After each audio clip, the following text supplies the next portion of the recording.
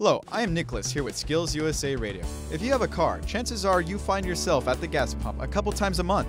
Recently, we have all felt the pain of watching the price on the fuel meter get to record high numbers. Today, we will get consumers' perspectives on how fluctuating fuel prices influence their day-to-day lives, spending habits, and inflation. Hi, my name's Terrence. I work for the Wellstar Health System as a talent acquisition recruiter. My name is Michelle. I work at the American Culinary Federation as a director. Definitely makes me think twice in terms of when I'm taking trips on how much it's going to cost me. With regards to driving places and things, not so much. I probably cut back a little bit on other items. These small increases over time made me forego some of the things I would normally buy. You just learned how consumers feel about shifting fuel prices and how they alter their daily routine, their expenses, and inflation. After this quick break, you will get the chance to listen to how changes in fuel prices impact the cost of production and manufacturing from producers' perspectives. Have you ever pictured yourself sitting in a recording studio, producing music for pop stars, or perhaps being the head photographer for a Vogue cover shoot? Apply to the Academy for Media Production in McSherrystown, PA. Here at AMP, we know how vital it is to have the necessary skills to work in your desired field. We offer programs in photography and DSLR video, with classes that teach you everything to become a blockbuster movie director. We also offer programs in recording and sound technology. Make your dreams come true and visit www.amp-school.com for more information. For SkillsUSA Radio, I am Nicholas.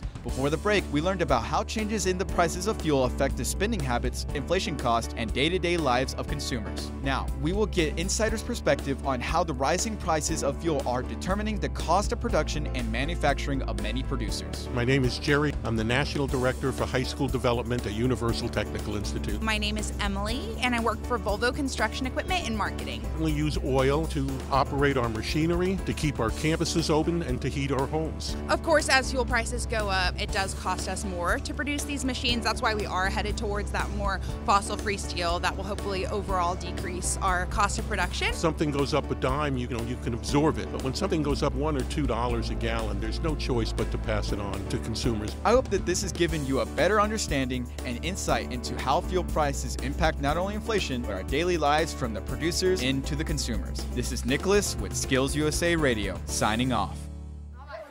Ugh, I can't focus at all with everyone talking. I guess I have to put my headphones on. Now that's a lot better. I can finally listen to some music. Direct Sound has been producing the highest quality headphones for over 20 years now. We understand the importance of noise isolation, comfort, durability, and audio grade that is critical to a perfect pair of headphones. From listening enjoyment to mixing audio, Direct Sound headphones don't even compare. Listen to what a professional has to say about them. Hi, my name is Paul Cacarini. I'm a recording engineer and record producer. I've been using Direct Sounds for about 9 years. I like them because they have a relatively flat response curve. They have a modular design so that if something happens to the headphones, you call up Direct Sound and they'll send you the part instead of a new pair of headphones. So it's nice to not have to spend $100 every time something happens to headphones. Direct Sound offers tons of different types, colors, and designs of headphones. So get your own pair of Direct Sound headphones today at www.directsoundproaudio.com.